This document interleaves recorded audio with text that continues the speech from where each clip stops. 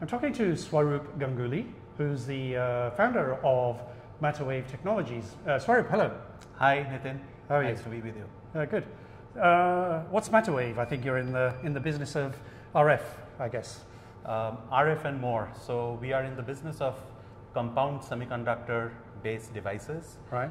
particularly focused on nitride semiconductors.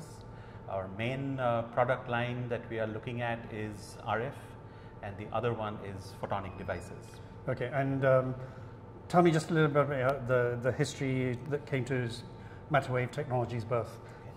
So this startup comes out of IIT Bombay, Yes. out of the labs that we see behind us. Yeah. This gallium nitride technology is something that has been honed here for almost 15 years, Yes.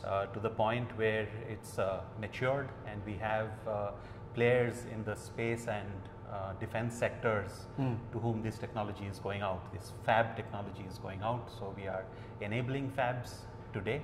We'll be looking to do more of that in the months to come, and thereafter we'll look at new products, differentiated products based on our proprietary process technologies. And what differentiates your process technology compared to what we've seen elsewhere on the wide bandgap scene?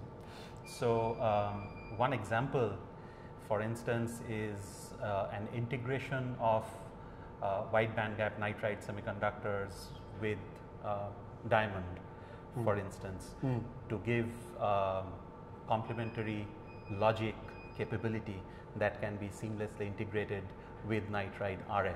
Okay. So that kind of integration would be quite unprecedented, and that's what we are shooting for. Okay, so just to clarify, so you're trying to enable companies to put these process technologies in for their gallium nitride, but also at the same time you want to try and build products based on this for yourself. Yes. So products based on gallium nitride today, Yeah. but also we have these very futuristic things in the pipeline, and those could give us products based on new process technologies. And background, so when were you founded? Couple of weeks ago, officially. Okay, so August 2024? Yeah. Okay, and but it's based on a lot more work behind that. It's based on 15 years of 15 years of work. research, as you said earlier. And so what's next for you? Where is this going, and what's the timeline? So over the next 1 year, we will look at two kinds of businesses or revenue hopefully coming in.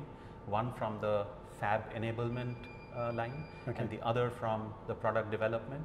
Again, we over the next 1 year or maybe 2 years, it will be from the space and defense sectors. Sure. Going ahead, where we really want to take this is telecom, Telecoms. 6G and beyond. Interesting. And what kind of conversations are you initiating on that, on the 6G stuff? Well, telecoms generally. Or is it too early still? I think it's a little too early. I think we really got to prove ourselves on space and defense, and then reach for telecom. One thing which is heartening is that the space sector in India is getting liberalized. So the business in space in India is going to be much larger than what one would have thought 5 years ago. I mean, for our audience, maybe they don't know enough about that. Just elaborate on that a little bit in terms of Yes. the space opportunity here. Absolutely. So the space sector in India used to be completely public sector, Correct. government owned, under the very well-known Indian Space Research Organization.